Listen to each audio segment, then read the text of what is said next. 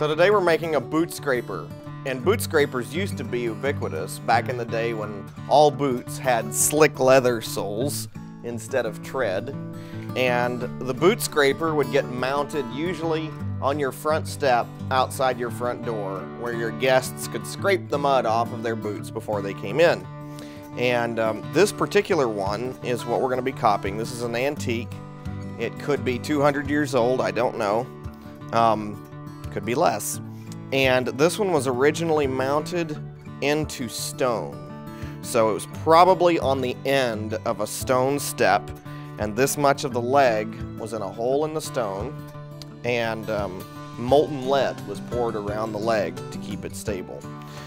And so this is wrought iron. Today we're going to be using mild steel, and we're going to copy this best we can. And my starting stock for the side members is 5/8 square, 5/8 square bar, and I've made this pattern already. This is a pattern. I made this. This was a very painstaking process, just going slowly and eyeballing to make this pattern, which it forms the upright. So I flattened and curled and uncurled the scroll until I liked the way it looked. And then now this pattern is something I'll keep around, and it will be easier to match the pattern straight without the scroll. And then I will also make a second pattern eventually that has the scrolled end so that I can match it. Today we have the boot scraper we can match, the original. So the first thing I'm going to do is I'm going to start with this. This is my bar of starting stock for the first upright. And I'm going to record the length of the bar. So this bar is 9 3/8 of an inch long. And I'm doing this because I want to know when I'm done making this upright exactly how much 5/8 inch square stock it takes to make that upright. That way, when I make more of these down the road, I'll record all this information in the notes, the starting stock, size, length, everything, and that'll save time in the future. So 9 3/8. That is our length. So we're going to go ahead and readjust my 1/2 inch tongs for 5/8 square. And so back to while we're heating that up, back to the recording this measurement. The reason I recorded that is because once I get that piece forged out of this, there'll be some extra stock left over. And I will estimate how much that extra is and subtract that from our 9 3/8, and then that will tell me what my actual starting stock size needs to be. All right, here we come. Stick this piece of stock in there, clamp it in the vise, and then I'm just gonna make sure that the reins are gonna feel good.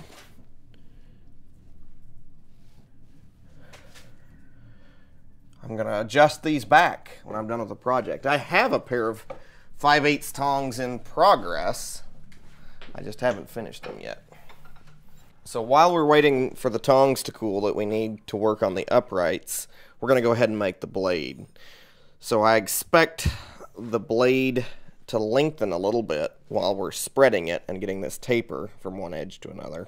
So I've cut my stock, which is 1/4 by 1, a little bit short. We're going to take 1/2 inch on each end for the tenon and draw that out, and that'll be the first step. So I'm going to cut this apart.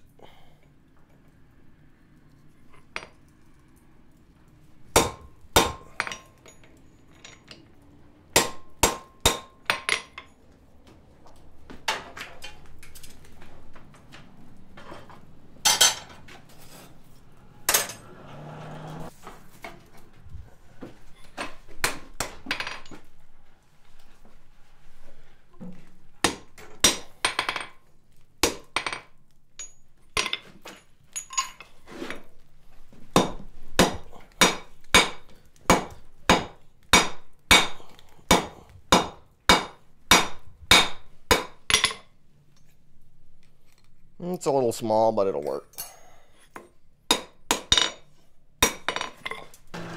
So now we're going to start spreading the blade, getting that nice taper in it. This is kind of like spreading a fro.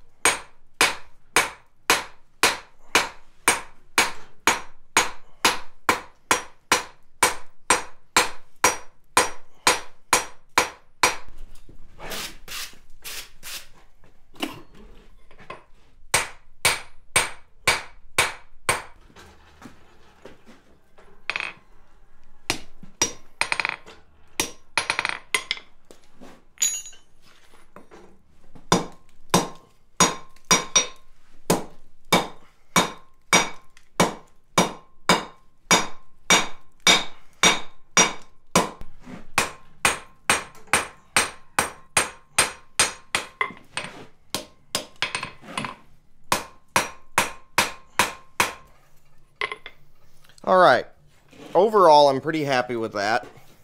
I would like it to have a little bit more curve in it, so I'm going to heat it up really nice and hot, curve it a little bit, and then straighten the tenons out so they're in a straight line across.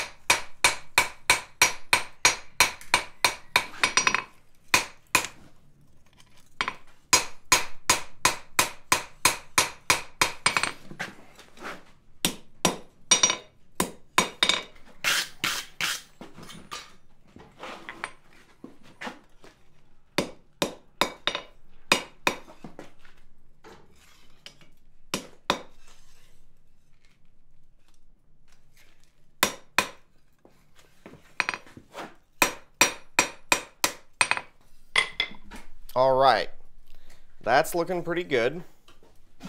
I think the tenons are fairly well lined up with each other. Let's see how close we got on our length. It's actually about 1/4 inch shy, which doesn't bother me, but I will adjust that on the next one so that it'll be a closer reproduction.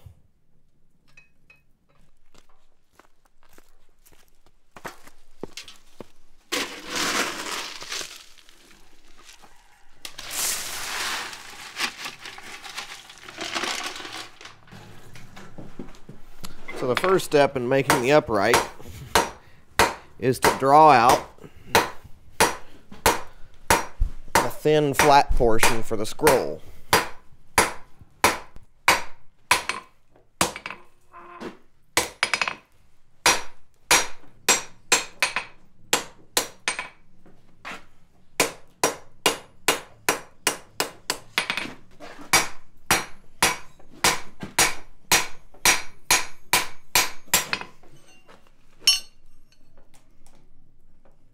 Alright, I'm relatively happy with the way that that matches from here down. Now it's time to turn the piece around and work from the middle, essentially, where that center punch mark, this area, work from there this way. So we're just going to straighten that out a little bit, turn it around, and switch tongs.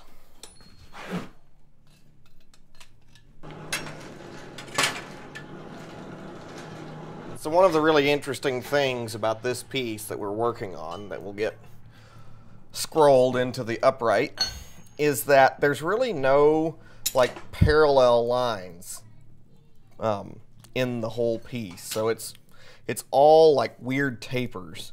So it tapers from here all the way down, and it's not a completely even taper. And then on this axis, it tapers to this point, and then the taper reverses and it tapers again.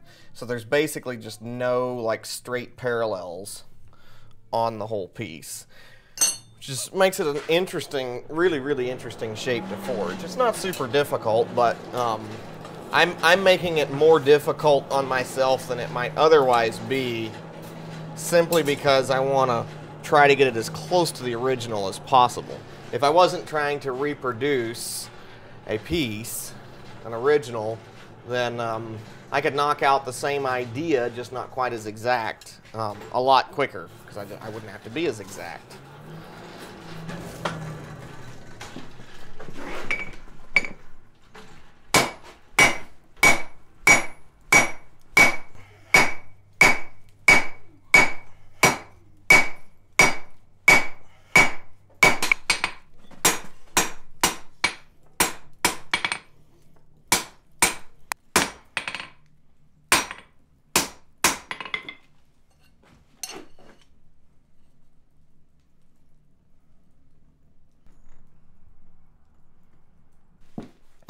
Alright, so I did trim it off, but then it drew out a little bit longer than I wanted. So I'm going to trim it off again. But I don't think this is going to mess up our volume calculation, because it is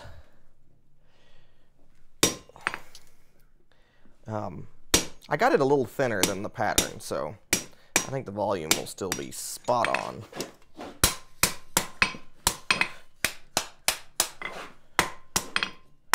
And the bottom 2.5 inches of this will be down in the stone anyway. So there's one, and now I have to make another just like it. So back near the beginning of the video, I talked about how I was going to check and see how much extra bar I had after making one of these. So I started with 5/8 square stock, made one of these out of it, and now I'm going to measure what was left over, the waste, so that I know exactly how much 5/8 bar it takes to make one of these. My starting length, I marked down over there on the wall, was 9 3/4 inches, and this, I'm going to say it was, we're going to say 3 1/4, because I cut off a little bit extra after I cut this off, a little nub of material. So 3 1/4 inches from 9 1/4 leaves us with 6.5 inches, if I got that math right. So 6.5 inches is our starting stock. So we're going to take this bar and we're going to heat it up enough to hot cut 6.5 inches for the next leg of the scraper. All right, 6.5 inches. I'm just going to put my ruler up against the blade of the hot cut and bring the end of the stock to the mark.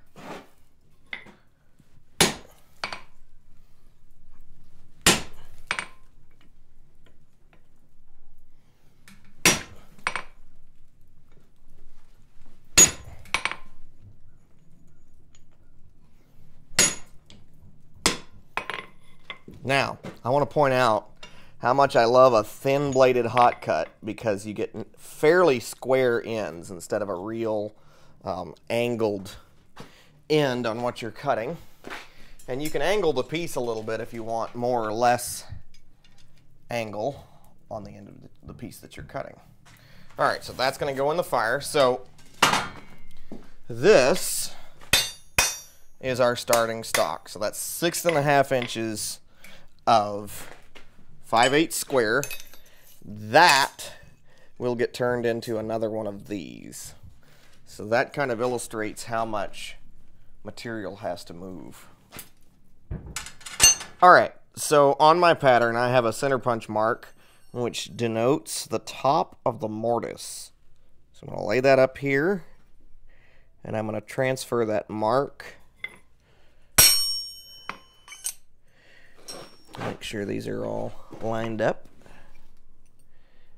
This is the top of the slot for the mortise, which will be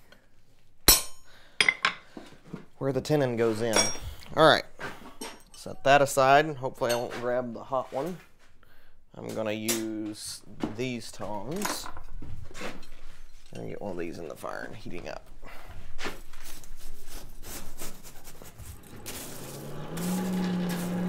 So our mortise is going to be 1/4 inch wide and 5/8 of an inch tall. I've made a drift, so it's right here in the middle, or about 2/3 up from the bottom end. It is the dimension of the finished dimension. So it's 5/8 by 1/4 of an inch for about this much of its length. The rest of it tapers down, and that's so that you can insert it into a smaller slot, stretch the slot apart, and then as the drift drives through, the taper on the driven end, the struck end, allows it to fall free. And I've just made that drift out of mild steel, which will work fine as long as I move fast. Don't let it heat up too much. And then to make the slot, I'm going to use a slot punch. So this is a punch made from either 4140 or 5160 steel. And it is about 1/8 of an inch thick, or just under. And I think this one is about 9/16 long. And that's what we're going to use to punch the slot with. So we want the slot undersized when we punch it so that it will stretch as we drift it out into a real nice clean hole. So I'm going to stick the punch in the center mark, tip it up, tip it towards me. And one light hit, and I'm going to look and see how that looks, make sure it's nice and centered. And then I'm going to cool about every 3rd hit.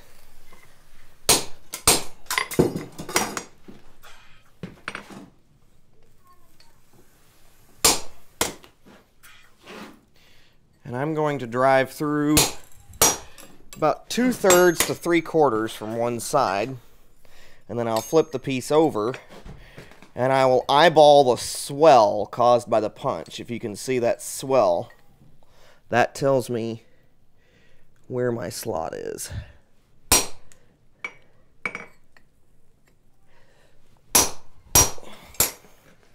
may need to get it a little hotter. Oh, there it went. And there goes everything. I should have set things out of the way. That's okay. So I could feel when the slug sheared. So there's our slot. That went quite well. I'm really happy we didn't get a lot of sucking around the hole. And but we're gonna, as we drift it out bigger, we're gonna dress some of that swell, not all of it, but most of it, out. Now, that swell looks kind of cool too, and it would be cool to leave it, but because the original doesn't have a lot of it left, that's why I'm gonna drift most of it out. So we're gonna stick that back in the fire. I've got this one heating up. It's almost ready. Fill up my water can again.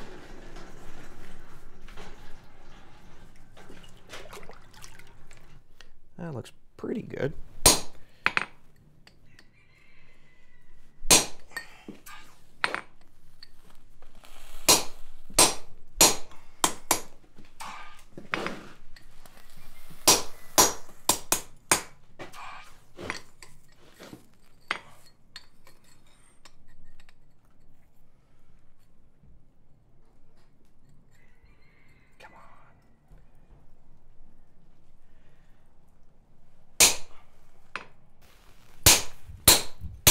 I felt it shear. Come on.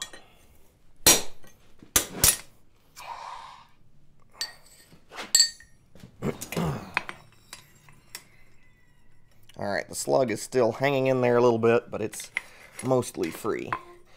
There we go. All right, so now both of them are punched. My hole didn't line up quite as nicely on that one, but it'll be just fine. It'll drift out.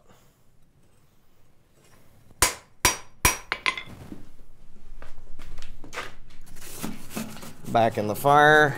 We'll check the other one. It's almost there. I'd like it to be a little hotter.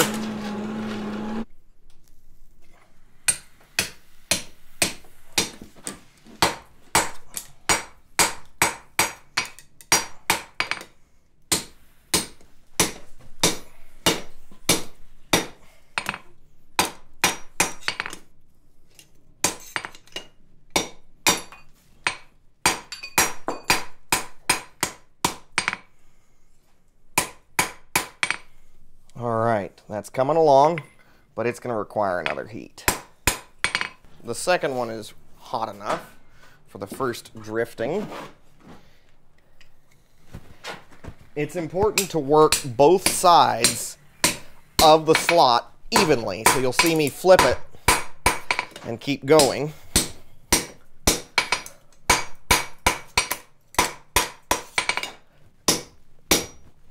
Ah, ow. That was a bad boo-boo. Okay, we're going to knock the drift out. Dress that up a bit. Let's see, where's the miss strike? It's right there. I don't think I'm going to get all that out. We'll just call it a beauty mark. Alright, once again, just like the other one, that one's going to require probably just one more heat to clean it up completely. Alright, second drifting for the first hole. Oh, went all the way through. Now this is one of those do as I say, not as I do things, but y'all don't make a practice out of just grabbing your drift with your bare hand. It's better to use tongs. And I'm going to call that done. So now I'm going to knock the scale off.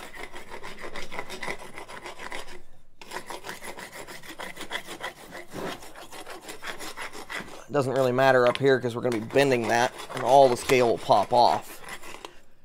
That is ready. That mortise is ready for its tenon.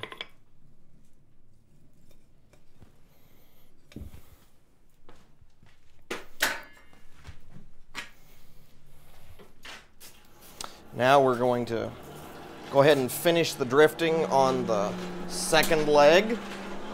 This whole process, this part of the process, punching and drifting, has literally taken only a couple of minutes. It's a really frustrating process for a beginner.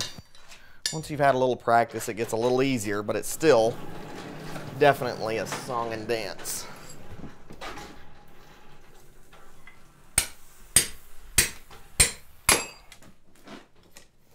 All right, final drifting. And we should have a clean mortise.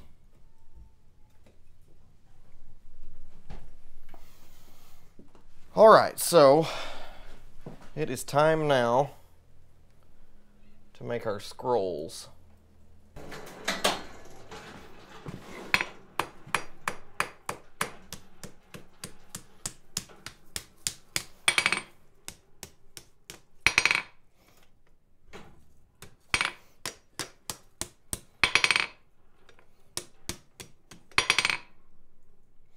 So in doing this, we're going to try hard to match, or get pretty close to matching, the scrolls on the original.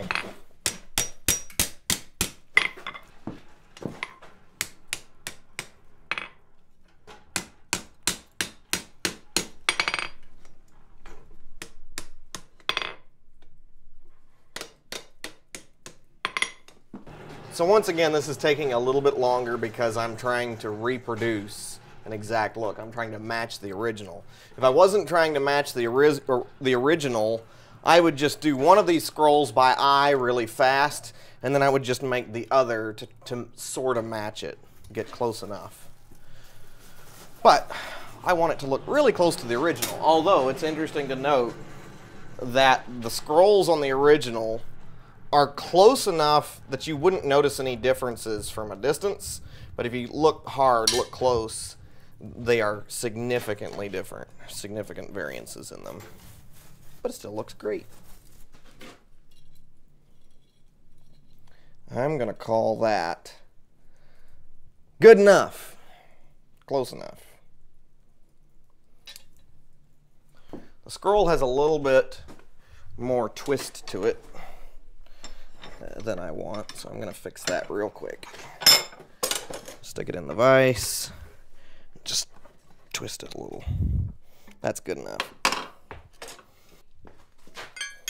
All right, so we are ready for assembly. Those look pretty good, if I do say so myself. I think they look very, very close to the originals. So the next thing to do is to rivet the tenons in place. And normally, I would absolutely, definitely do this cold. I would just peen the ends of the tenon over cold, and that would be a lot easier. But unfortunately, I've got a lot of slop in my mortises. I made my tenons way too small. I got a little carried away with my enthusiastic forging. I should have made these pieces first and then carefully snuck up on my tenon size, checking them to the mortise. So I really like a nicer fit in my mortises. But we're just going to go with it. We're going to heat this tenon in the forge, stick this piece in the vise really quickly, come over the top, and then hammer the tenon down into it. What I do need to do, though, is I need to judge about how much of this tenon I need to get rid of, how much I need to cut off. So that's what I'm going to do next. I'm going to estimate, guesstimate, and I'm going to say that I need to take at least 1/4 inch off of that tenon. So I'll go ahead and cut that off after I get it hot.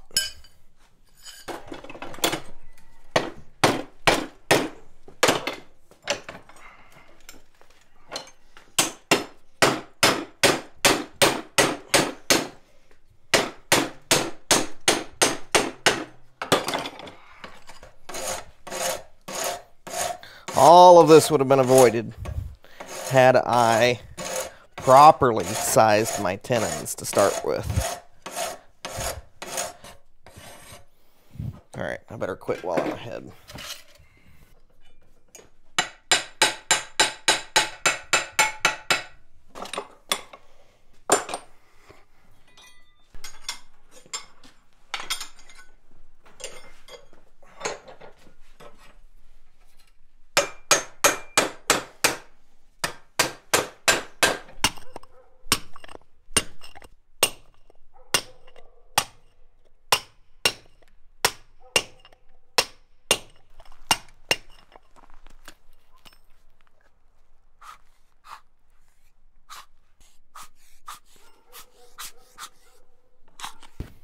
All right, our holes are ready. I'm going to go ahead and level out the bottom of the stone the best I can.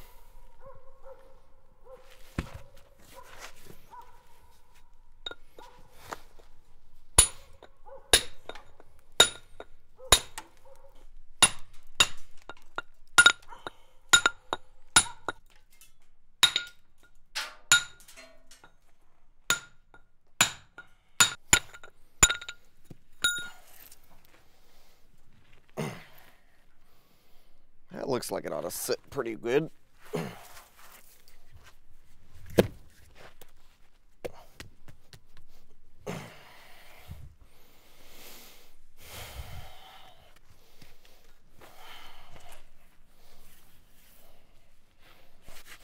Now I'm just going to rub this thing real good with some nice dirty blacksmith shop dirt. And then we'll brush it off and hope that it has a nice even patina.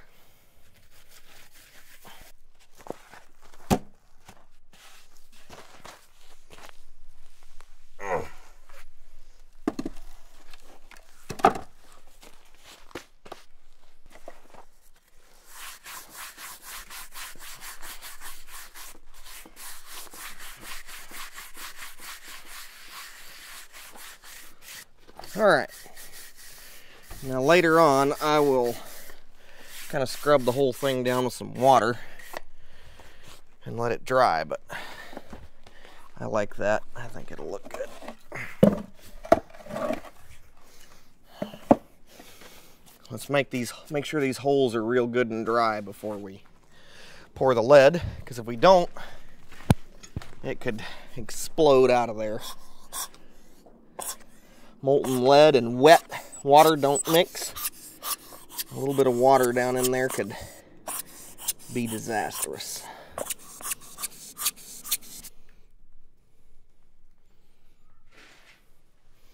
This is much less than ideal here. I need a real deal cast iron casting ladle. Hopefully this flimsy ladle doesn't give out on me.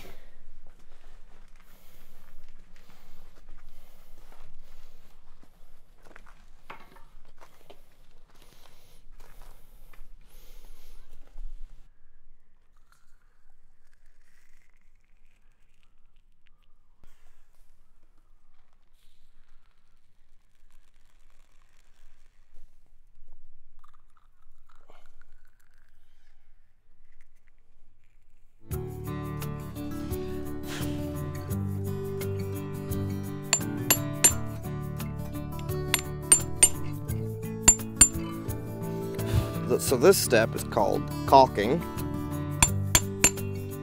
and it's necessary because the hot lead actually shrinks, and we want to make sure that it's packed in there nice and tight.